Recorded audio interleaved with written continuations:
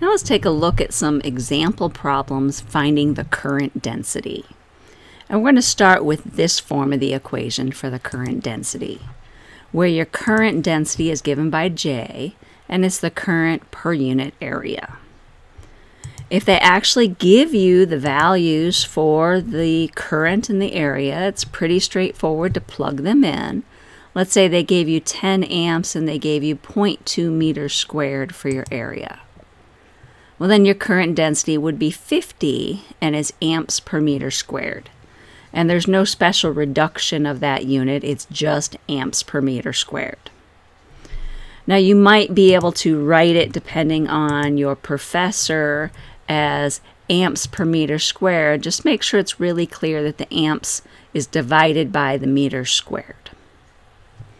Of course, we could also rearrange this equation, and for simplicity, I'm going to actually use the same values here. If I was going to solve this equation for the current, then I would take the current density, J, and multiply it by the area. And you'll see in this example that, again, our 50 times our 0.2 gives us our 10 amps, so that works out the way it was before. And again, that's amps per meter squared times meters, so the meter squares cancel out and leaves you with just amps for your unit. Checking units is a good way to make sure you've done the algebra correctly. The other way we could rearrange this equation would be to solve it for the area. And if we're solving this for the area, you would take your current divided by your current density, and that's going to give you your area in meters squared. Now, in my introduction video for the current density, I caution students to be very careful because we've got an A, which stands for area, which is measured in meters squared, and a current, which is measured in amps. Don't confuse the amps unit for the current with the A variable symbol for area. It'd be nice if we had more letters in the alphabet when we start doing algebra and physics, but it's definitely easier for the kindergartners to only have a few. Now, this is a good example problem of working with the current density, but we often have problems in a little bit of a different form. So rather than giving you the current and the area, a lot of times what you're given is something like a word problem saying that you have something like a 6 milliamp current in a wire with a diameter of 4 millimeters.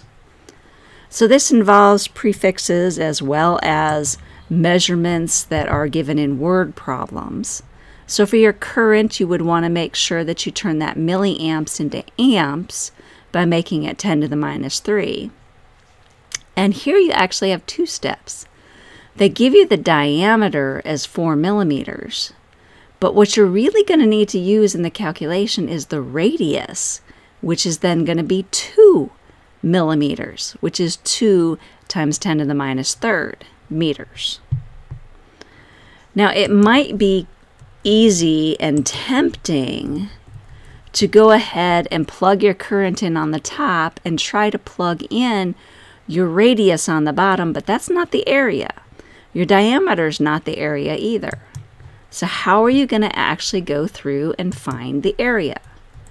And the clue here is the word diameter, because if you've got a diameter, it's pretty clear that they're going to be talking about a circle. And so your area is pi r squared, and that's why I said you really want to be using the radius. So for this particular case, if you want to double check, make sure you understand how to do the math, the area would be pi times, again, the radius, which is half of the diameter, squared, and in this particular case, it comes out with this calculation. Again, remember to use your parentheses so that it squares the entire thing, 2 times 10 to the minus 3.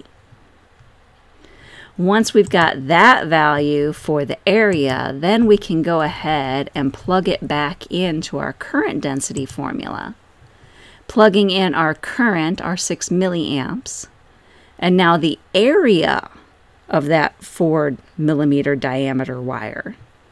And that's going to give us our actual current density, which in this case comes out to be 476 amps per meter squared.